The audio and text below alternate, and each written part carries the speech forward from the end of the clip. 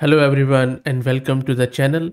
I'm very excited to report that now Hugging Face celebrated TRL library supports yet another fine-tuning method called as Online DPO or Online Direct Preference Optimization.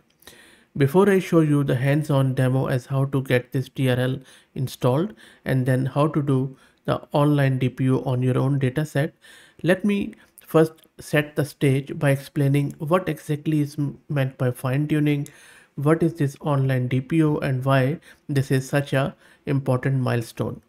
First and foremost, TRL is a library from Hugging Face, which is a full stack library that provides a set of tools to train transformer language models with reinforcement learning, from supervised fine tuning to reward modeling to various other things. Now, let's try to simplify these concepts. What exactly is fine tuning? In simple words, what happens is that all of these large language models, no matter what the model is, they are trained on a huge generic set of data, but that data and that model doesn't really reflect your own data, your own requirements. If you want to align the model as per your own preferences, for example, you just want the model to always align with your values, your goals, your preferences, then you can create a data set and then fine tune or retrain that model as per your own data set, so that, for example, you don't like winters, so you can train the model on that item, so that whenever someone asks the model about winter, model would say that model doesn't like winter because you have given that preference to the model and you have trained the model on that data set. That is a very high level example, of course, but you get the point. And that is what called as direct preference optimization, where you give it a preference.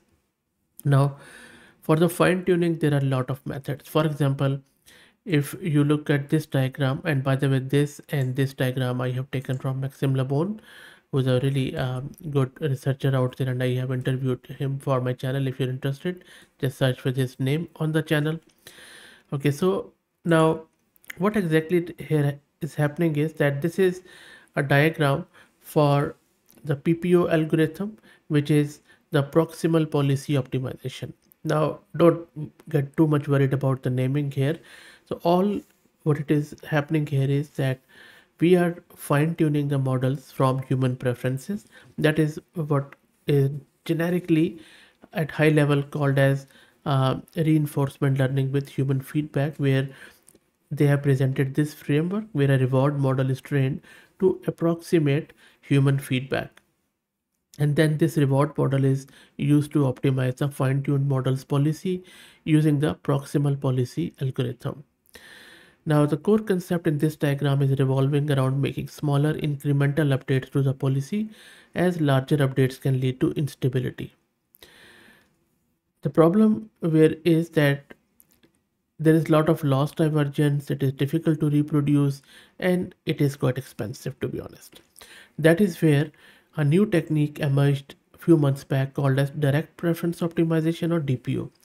DPO simplifies this by treating the task as a classification problem. It only uses two models, trained model or a copy of it called the reference model. During the training, the goal is to make sure that the trained model outputs higher probabilities for preferred answers than the reference model. And we also want it to output lower probabilities for rejected answer. So what happens is that we give it a prompt, we give it a preferred answer and a rejected answer, and then we fine tune the model so that model always know what answer is the acceptable one as per our own alignments and preferences. So that is what direct preference optimization is. Now, recently, and very recently, this new technique has emerged called as online DPO or online direct preference optimization. It's a new alignment method from DeepMind to boost the performance of LLMs. With online DPO, data is generated on the fly by the trained model instead of pre-collected. For each prompt, two completions are generated, with the reward model selecting the preferred one. What this approach does is it eliminates the need for a pre-collected preference dataset. It is generated online, and that is really amazing. It also enables continuous model improvement, and it yields better results from a traditional DPO. So that is what has been now merged in this Hugging Faces TRL library, and that is what we are going to do in this video. We will install TRL library from the source, from the recent branch, and then we will see how to fine tune a model on online DPO dataset. Before I do that, let me give a huge shout out to Best Compute, who are sponsoring the VM and GPU for this video. If you're looking to rent a GPU on affordable prices, I will drop the link to their website in video's description.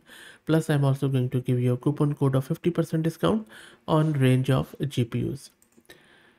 So this is my Ubuntu terminal with 22.04, and this is my GPU card, NVIDIA RTX A6000.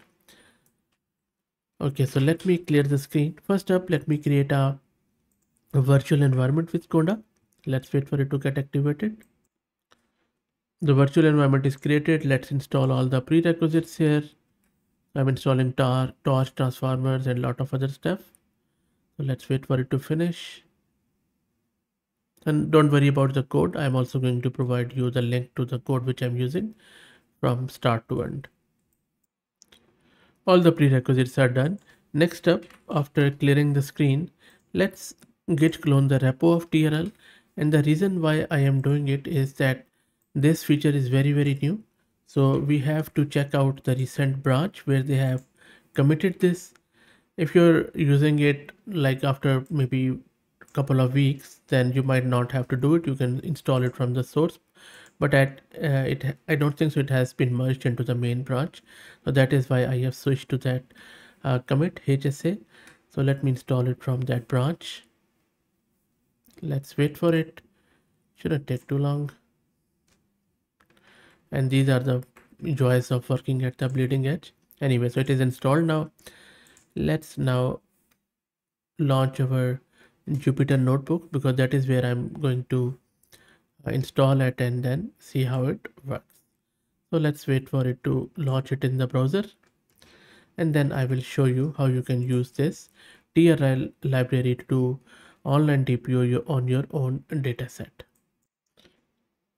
So our Jupyter notebook is launched. Let me paste the code here.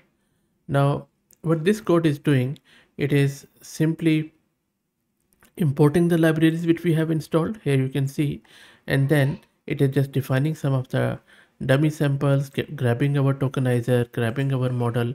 I'm just going to go with this small LM with 135 million parameter just to make things faster and easier.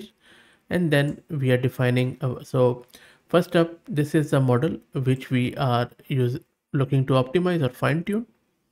And then this is the reference model, same model, and this is going to calculate the KL divergence again. KL divergence measures how different two probability distributions are, and this mainly helps AI model understand uncertainty and similarity.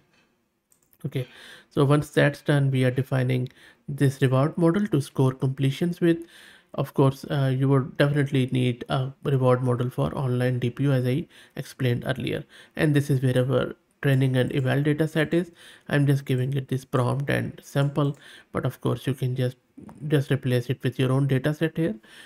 And then we are just calling our online DPO trainer with the model, reference, reward, R, tokenizer, and all the usual stuff. And then we are running the training. So once I start it, you will see it is going to prepare our data set, and then from there it is going to map it and then get our models. There you go. So it has started the training. It's a very small data set, so it should be fairly quick, I believe. And this is how you do the online DPO. So the main thing here is that to understand around this reward model and this stuff, and then getting your data set. And this is how easy it becomes once you understand that how you should prepare your data set, how should you just put a reward model. And of course you can select different models for this one. Maybe you could have llama 3.1 70 billion one as a reward model, so that your performance of the fine-tuned model would be more superior. And there you go, the fine tuning is done. It is giving you the statistics around it, that what was the training loss, which has come down, how much was the train runtime, epochs, and all that stuff. Now, if you want to see your new model, which is fine tuned, just go to your terminal. Maybe I'll just open a new one, and then I'll just deactivate my original base model, base conda, and then go to TRL. If you do ls here, you will see that there should be directory called as Online DPO model. If you do ls, there should be a checkpoint. Yep. And this is your model file with all the tokenizer config.jsn and your model's safe tensors here. And then there is also some other JSON files with vocabulary and stuff. So this is how you create a new fine-tuned model from your own data set by using this online DPO, which seems quite promising new fine-tuning technique. So that's it. I hope that you enjoyed it. Let me know what do you think. If you like the content, please consider subscribing to the channel. Thanks for watching.